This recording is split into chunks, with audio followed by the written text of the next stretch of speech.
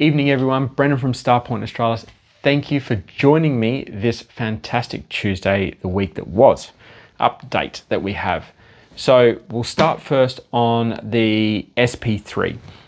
We've been working pretty diligently over the last couple of weeks, 2-3 weeks, on making sure that the radius base plates are working well.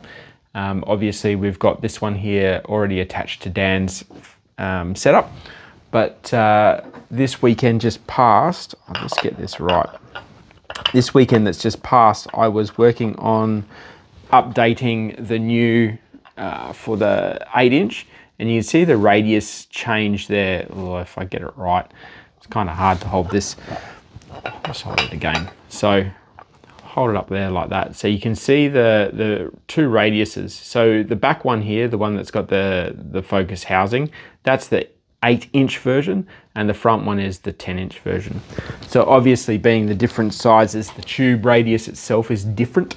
So we've got the 8-inch f4 for the GSO and the Skywatcher, so the Skywatcher Quattro, and then we have the f4.7 that Dan's got here, and the f4 Quattro 10-inch is slightly different again. So I will be working on the 10-inch Quattro versions this weekend to get them done. I've got a few that I need to make. Additionally to that, on the top here, we've I've designed and manufactured, so just some end caps. A very benign piece, but I think it's very important.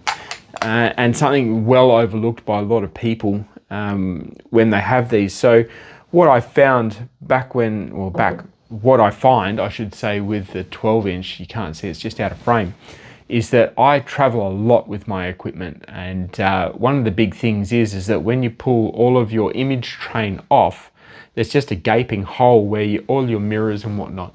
So dust and debris, and you know, it can even get to the point where something falls in there. That's the last thing you want, is something loose. Hopefully it's soft if it does get in there, but something loose rattling around, because it'll cause damage to mirrors. So that was the last real piece that in my side, was a requirement for a standard piece of kit. So pretty much ready to go. Got the designs. I know how to build them quickly and easily. So that's coming along well. We should be able to finish them, I reckon, within the next week or so. I've got an 8-inch getting dropped off to be fitted for one of these. So they're starting to go out. We just need some clear weather here in Perth, realistically. What else have we got? We've got the Octans and the Phoenix. So I'll give you the update for that. So I was in conversations with the manufacturer. They're still progressing through. It's another week and a half, 2 weeks minimum for them to finish out their manufacturing. Once they've finished their manufacturing, I'm going to then have a session. It normally takes me a full day to do this, but basically a session, and we will go backwards and forwards and make sure that all the features are in the correct places. The poles are all the right lengths and stuff like that. I mean, I've been playing with these for quite a while now, so I can almost see when something's not quite right. But we've gone through a lot of that. Once that's happened, I'll then send in my independent quality assurance to pick up all the other little things that is very hard to do over a video call. So I'm hoping to have those by the 8th of September, which is the first week of September, to be finished, and then starting to get delivered out from there. So once it gets into that system, for all of you who have ordered, I will be confirming your delivery address, because it has been a little bit of a delay. I just want to make sure that I get these to the right places on time.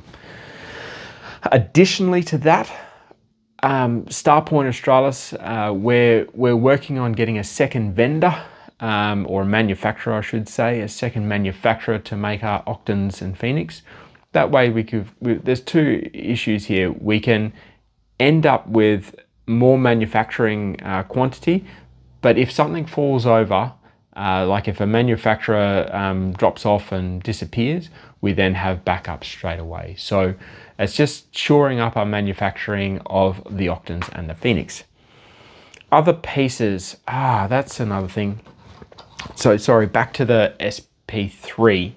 Dan and I have been working quite furiously at the moment. That's the gizzards of the actual focuser itself, but we've been changing and modifying and working on the firmware and the ASCOM.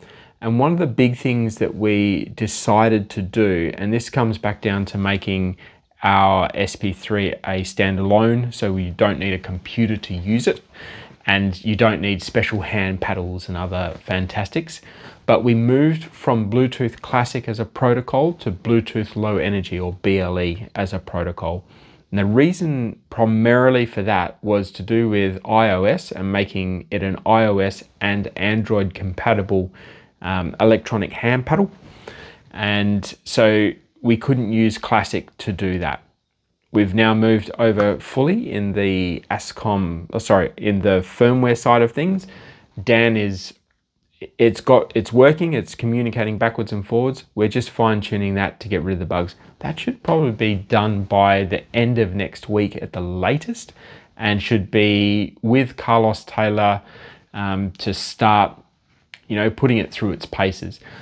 Carlos has been using Bluetooth Classic for the past, I think, 4 months now, with no appreciable errors or no bugs that we've had to fix, which has been good. But this will just be that next step forward in stability of the connection.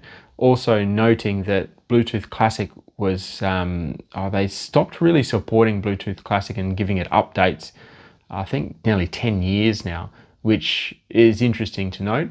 But Bluetooth LE is realistically where the protocol is going. So we're jumping on board with that and making sure that it's done before it goes out for the first time. So that's been a lot of work, a lot of late nights and a lot of learning from our side, because to implement Bluetooth Classic versus Bluetooth LE, completely different ball game. But it's good to see. So we've got that pretty much on the way and getting sorted. This weekend, Jess, Dan, I and a few others will be at the Joondalup Business Awards. We've got some good information, or good news I should say, not good information, good news on that. But we'll leave that up for some updates coming up in the next week or so. All right then, guys. Till next time, thanks for staying with me for this length of this little update. But we will have more for you as the week goes ahead. All right then, talk to you soon. Bye.